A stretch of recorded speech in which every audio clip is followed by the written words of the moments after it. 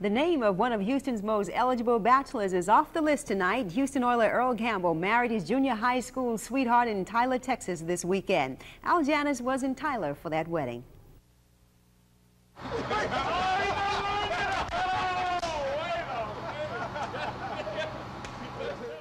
There was no time for Earl to get nervous yesterday. There he was in front of Harvey Hall, greeting all his old friends from Tyler for over 3 hours.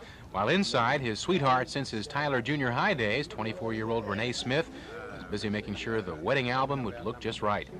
Nearly 1,000 guests watched the couple tie the knot. The big moment came shortly after 8 p.m.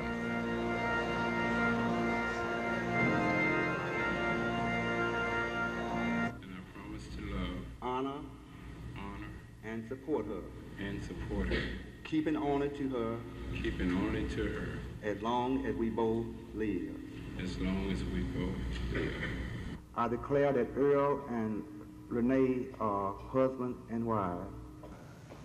Go ahead.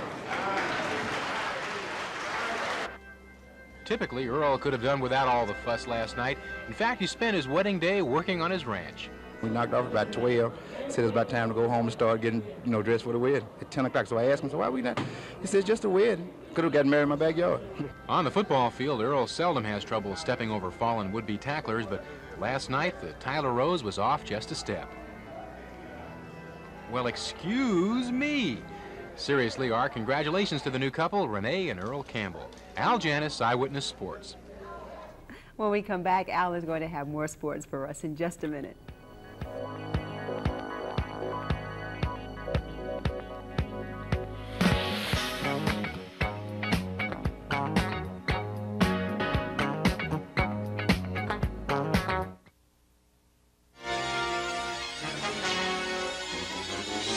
In every man's life, he finds a challenge, and he accepts it with everything he's got.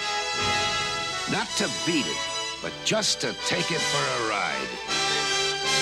At Schlitz, we brew a beer for that man, because one taste of gusto, and he knows there'll never be a better beer. Schlitz, go for it. If you like hamburgers, you're gonna love hamburgers, the kind you get at Whataburger, built just the way you like them. At Whataburger, you get more than a hamburger. You get a hamburger. Bigger and better than anything you've ever tasted. So if you like hamburgers, you're gonna love Whataburger. It's not just a hamburger, it's a Whataburger. Just a little bit of time. That's all it takes to bring your world together. Take a little bit of time.